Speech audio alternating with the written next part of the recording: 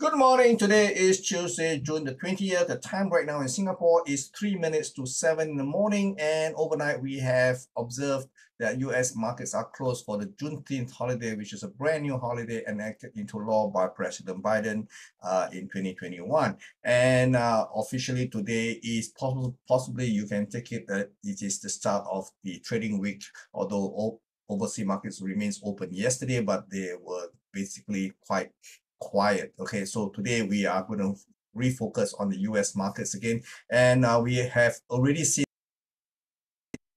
last weekend leading in most US equity markets continuing to charge into new territory in terms of new highs. In fact, the S&P 500 and the Nasdaq 100 has recorded new 14 months high, although the Dow Jones is on the verge of breaking into a new high. Of course, right now it has not done that yet.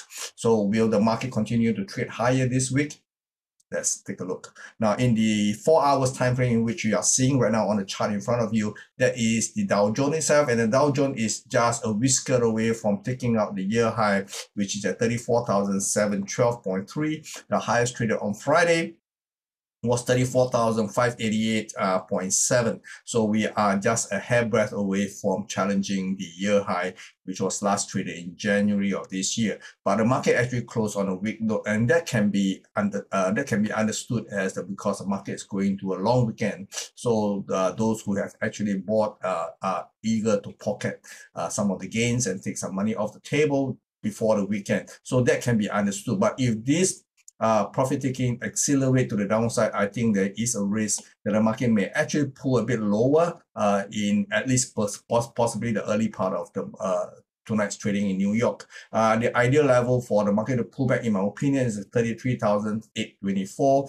to 34,116. That level actually represents a 23% pullback to at most a 38% pullback of the most recent rally from 32,586. So if that's the case, I think the market may have enough momentum to actually try to take out the year high, which I last mentioned was 34,712. So this could actually set the stage for possibly the market going up to challenge the April 2022 high at 35,492.2. So that remains a possibility, but there is also the possibility the market may have already decided enough of this rally. Maybe it's best to actually take more profit off the table, and that could cause the market to actually reverse. Although right now we don't have any sign that the market is about to reverse just yet, but the possibility is always there.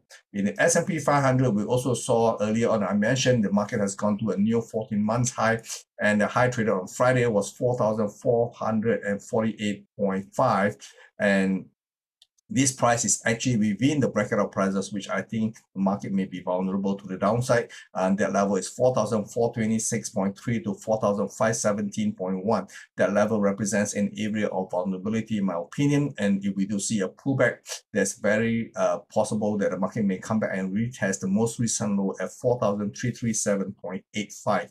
So if that's the case, maybe that will be the same thing as per the Dow Jones outlook. Maybe the market will actually do another one more rally beyond the 4,448.5 levels. So let's see whether that actually pans out. In the Nasdaq 100, of course, this market has been leading the charge higher all the while this year, and the high traded so far, brand new high for the year is 15,284.65 before it closes on a slightly weaker note. And if we do see a pullback, ideal level to see this pullback will be somewhere between 13,906 to 14,428.5. So this area will be a great levels to actually consider taking up more long position if you are of the opinion that the market have enough to go on beyond the 15,284.65 that we have seen so far. So this is the target area. The target area is 15,270.86 to 16,115. So again, this is where we are right now. The market incidentally has taken out the last March high at 15,265.4. Okay, so do watch out for the possibility of a pullback before the market rally one more time, and do watch out as the market go ever higher. The market is very vulnerable to very aggressive profit taking going forward. Of course, Now let's put our attention to Asia. We can see the Nikkei actually registered a new high for the year at 33,772.9 overnight, and this is where we are right now. If the Wall Street actually see a pullback, we may also see the same thing happening in the Nikkei, because the Nikkei has been on a tear of late and it has gone up by the most as far as the G7 economies are concerned. This is about the only equity markets in the G7 economy that has actually shown to have fundamentals behind it, because lately we can see that growth are coming back to the Japanese economy, and that is on a relative basis, of course. And if we do see a pullback, the area of possible support lies possibly within the 31,000 to 32,000 levels. So do watch out for this possibility of a pullback, maybe to challenge the most recent low at 31,420. Okay, over in Hong Kong, we can see that the Hang Seng Index has actually gone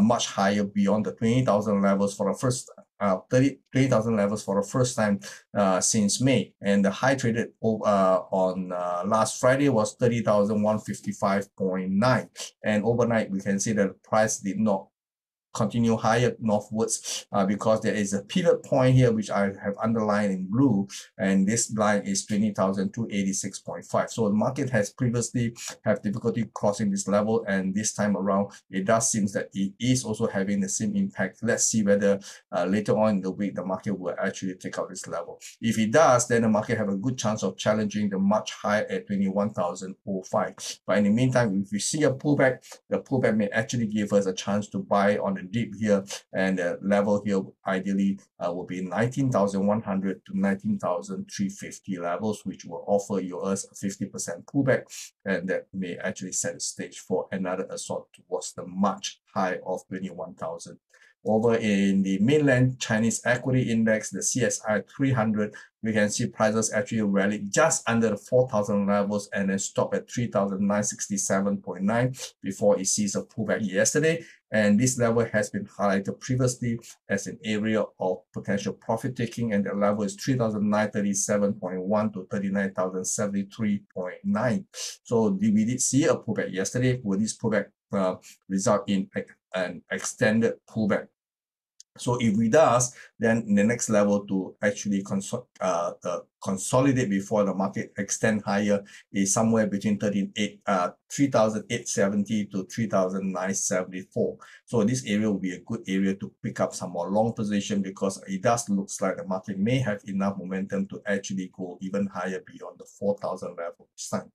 Over in energy markets, we can see that the crude oil prices has actually ran past the $70 per barrel, and that is a positive development. And that's the overnight high is $72.22, and this will lay the groundwork for further extension in the price of crude oil. In particularly, we are talking about the West Texas Intermediate crude, or the WTI for short. So if we do see a pullback, ideally between $69.50 to $69 or even $70, that area will be a good levels to pick up some more long, because this market does looks like it have enough to actually challenge the much high here of $74.70, and perhaps even higher towards the $80 per barrel target here. Okay. And over in precious metals, we can see precious metal has actually pulled back yesterday since hitting a marginal, hitting a pocket of resistance at 1,967, just under $1,968 per ounce. And we did see a pullback, but this market does looks like it may have enough to go higher, just marginally beyond to test, or basically to test $1,983.50, which was last traded on June the 2nd. And if that's the case, this area actually represents an area of selling opportunity, in my opinion, and that area is $1,976.40 to $1,988.50 thereabout, and that should see the market coming back down to test the 1900 levels. So this is actually setting up to be a long-term buying opportunity. If that appears, then do look out for that possibility here. I have an outlier here this obviously may be a little bit too pessimistic, but if the market ever dip below $1,900, that will be an excellent buy in my opinion, because I do expect gold prices to stabilize sometime this month before we see a robust rally going into July. Okay, so do watch out for buying opportunity in both the gold and silver. In silver market, we can see that the silver has actually gone higher to $24.21. Wow. On Friday itself, we see a bit of a pullback here, and most likely the silver will be trading independent of gold. I think it may actually extend higher to $25 to $25.50 thereabout before we see a pullback. However, the timing is crucial here. If this market rally into $25 area towards the end of the month, do not attempt to sell this, because that could represent an extension of this entire rally here for $22.68. However, if the market actually rally into this pocket of prices this week, leaving us another week before the month end, then maybe there's a good opportunity here to sell. But in the meantime, be very careful selling silver. If you have to sell, I would suggest maybe sell gold is better bet than sell silver, because silver appears to be a lot firmer than gold right now.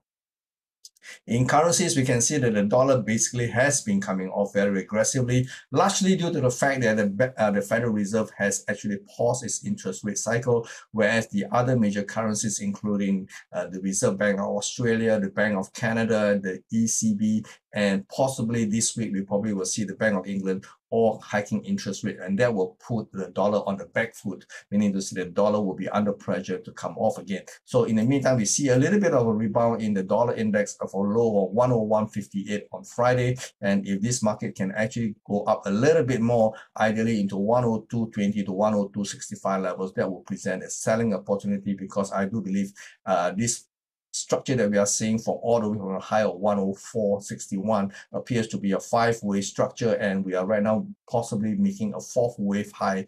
And if that's the case, we possibly will see another dip below 101.58, possibly to challenge the 100 levels that we have seen at the beginning of last month. Okay, so do watch out for extended loss in the dollar.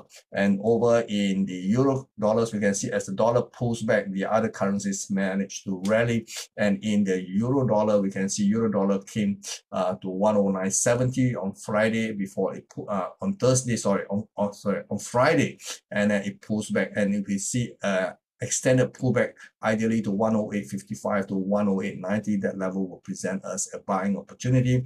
Very similar to the dollar index, I do expect another rally beyond 109.70, perhaps to 111. Okay, the high here previously was 110.92, so maybe that will be a obvious target for the market to gun for. Okay, over in the sterling, just remember tomorrow we have the release of the UK CPI numbers, and sterling has been particularly strong this month, even stronger than the euro dollar. The high traded on Friday was 128.50. Now we see a bit of a pullback. If the market continue to pull back even further, ideal level to buy will be 126.70 to 127.40 levels, because very similar to the euro versus the dollar, I do see a potential five-wave rally here.